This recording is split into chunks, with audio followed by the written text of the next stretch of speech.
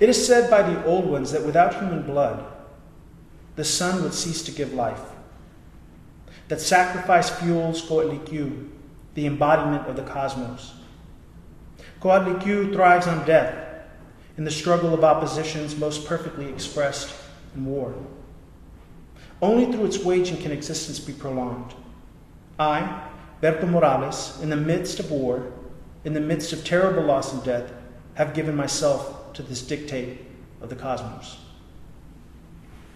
One night, a year ago, I found myself standing in deep woods, a paralytic, unable to step forward. In the dark, the stars blanketed by black clouds, I listened. For what? A sound, any sound, a cricket in darkened longing, a creature scuttling for protected brush, a coyote howling for unseen comfort. To be alive, to hear life. And it came to me, slowly, deeply, the beat of my heart. My heart is full of hatred, inhabited by the black twin. I have cultivated it, fed it as a freezing man might feed a dying fire. Watching for signs of dimming embers, always at the ready to stir them up, to pile on fresh, dry wood as I rub my cold hands over the warmth upon which I know life depends. The 9 levels of Mictlan are to be traversed by the spirits of los muertos. Wandering through each underworld, each deeper than the last, the fleshless made to undergo a series of trials for 4 years before rest can be earned. The black twin, the red twin, are said to have battled through these levels in order to bring redemption. My curse is that the red twin, love, has bled to death in my soul, and peace has died with it. It is said that only the warrior dying in glorious battle can move directly into the 4th heaven. And so I have dedicated myself to this, my only hope of redemption, La Calle Roja, the bloody road. And if this slim hope of salvation is but a chimera, a brutal and faithless dream, I will have lost nothing because there is nothing left to lose in this heart.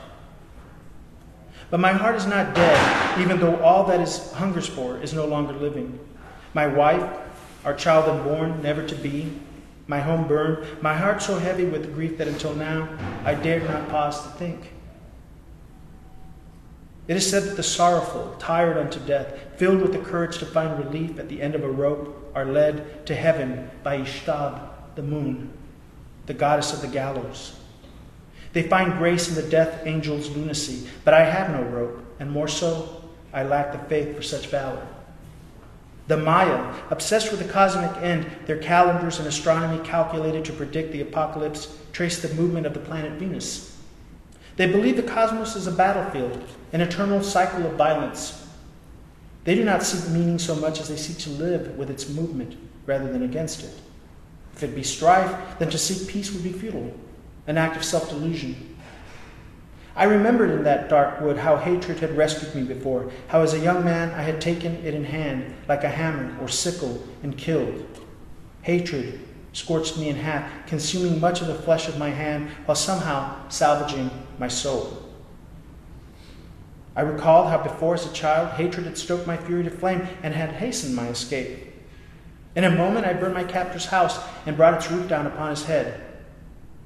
I resolved to hate anew, to fill the emptiness of my cleaved heart with murder so that a fierce balance might be created, so that I might be able to move, if not forward, then backward. I am to be executed in the morning, a target pinned to my chest, my heart's life extinguished. I go willingly. To this you alone bear witness.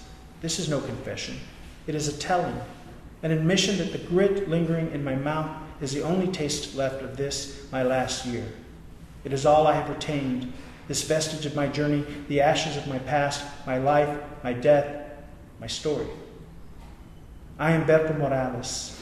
I am the false son of a nameless and blind man. I am war. I took his land through a pretense. I am pestilence. When his heir returned to claim his birthright, I killed him. I am murder. His comrades returned to find me, and failing to do so, took the life of my wife and child. I was love.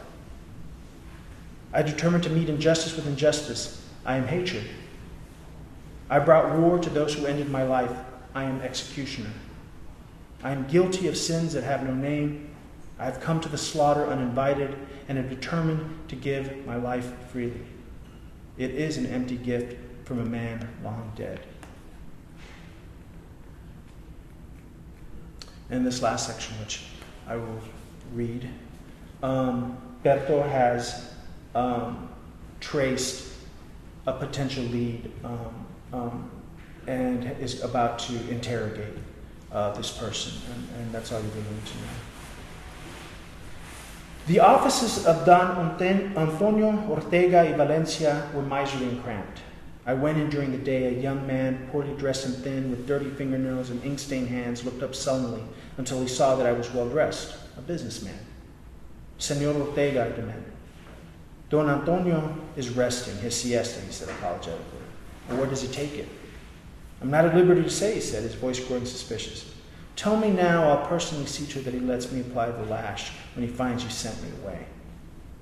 At the home of his mistress, an apartment on El Dorado Street, he said grudgingly. A woman answered the door, older, a former beauty, now defeated. Leave and don't come back until this evening. She looked at me in surprise, about to ask a question. Mind you, don't say anything to anyone. Keep to your business and don't return till the sun has set, I told her. I didn't have to say anything else. She gathered a thing or two and left. Ortega slept in the small salon, his boots off, an open bottle of tequila on a table to the right of the sofa on which he napped. I kicked over a chair and the old man startled, too surprised to make a move for the small pistol tucked in a holster across his chest. I pointed my gun at him. Load the pistol to me or I kill you where you lay. The old man complied, no longer surprised, wondering what this was about. You're going to tell me some things, I said to him evenly. He gathered himself together then, even managed to smile, and then said calmly, I'll tell you anything you want, young man, anything at all. Slowly he sat up, putting his stocking feet on the floor. It was admirable in its way, his bearing, his demeanor, suggesting that this was not the first time he'd looked into a gun. My pistol, he said, tossing it across the floor. The woman? Gone, I said. Yes, of course. Very thoughtful of you not to involve her in this. I moved closer, my gun trained on him. I'm here to avenge my wife and dead child. You sent this plague to my house, and now you'll give me a name and a place. Perhaps you made a mistake, he said. I'm a simple businessman, an old man. I don't send plagues or violence. I buy land, yes? Perhaps at discounts when others have chosen to leave or escape the danger. But a killer? I've come for a name and a place, not for lies and justifications. Tell me what I know, what you know, or I'll start by cutting off your fingers. I pulled a machete out with my mutilated hand. Yes, of course, he said, looking at the tequila. I've told you that I'll give you answers. Sit down, sit down. There's no need for dramatics, I assure you. I'm sitting here, an old man. You've got my full attention, my full cooperation. Senor Ortega a su servicio, he said almost cheerfully.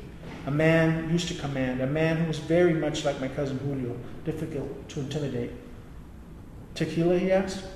I made no motion, and he carefully took the bottle in hand, opening it and pouring the liquor into 2 glasses. Have some. It'll make the conversation more civil, more productive, yes? It seemed a bizarre tableau, the old man in a coat and tie and stocking feet on a red chenille sofa, a golden wool rug registering the sun's late afternoon light as it crept to the middle of the floor, and he, knowing what must happen, pushing toward me a drink of tequila as if we were two reasonable men about to speak of reasonable things. Yes, business, I said. I don't want your goddamn tequila, my voice becoming unsettled, perhaps quavering with anger and confusion, as I stared at the face of power, face of control, the face of an adult, and I, somehow, the child.